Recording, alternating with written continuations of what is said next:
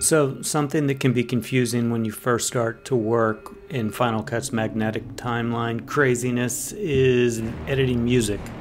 And the absence of tracks and really the whole idea of clip connections can make it confusing and kind of infuriating at first.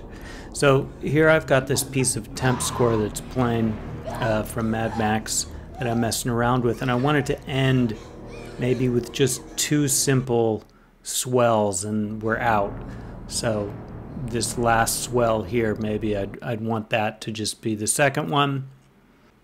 I'm just gonna do a little bit of arranging here to focus on the music part of the timeline. What you're seeing is me buzzing through and showing what Final Cut calls audio lanes, and we won't get into that right now, but just know that even though there aren't any tracks in Final Cut, there is a means of seeing your sound effects, your dialogue, your music, whatever, all separated out.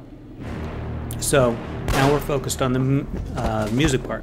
And if we listen back to the temp score, we might stop here and cut that off, and then cut for the ending beat and move the two together, and you've got a music edit of sorts.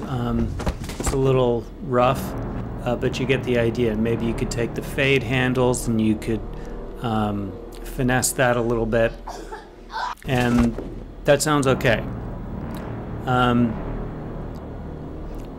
But there's a problem with that. You'll see we have two clip connections, these lines here, and so this second part is connected to this.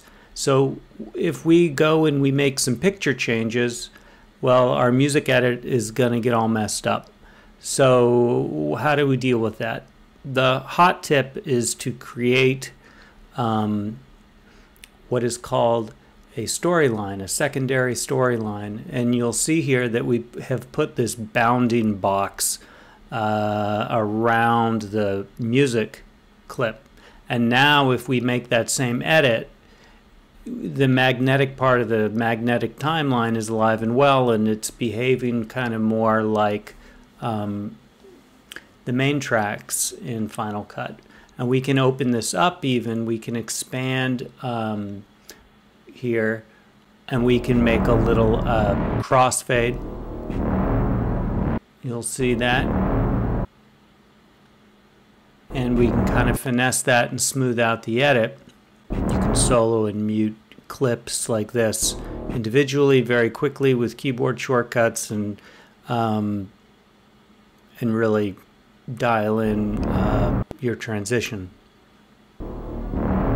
And you can zip that all closed.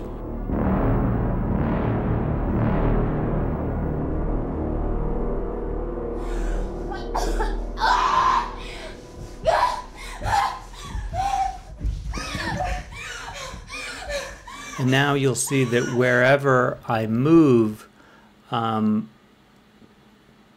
picture that it's connected to, everything comes along with it. So that's really the main thing, is that it's got a single connection point now. And if you ever have a situation where maybe you have a sync point at the beginning and then another one at the end, you could create two separate storylines that are kind of joined in the middle. So that'll always end and begin the same way. Then you just have to extend or shorten things in the middle if you make picture changes. And that's it.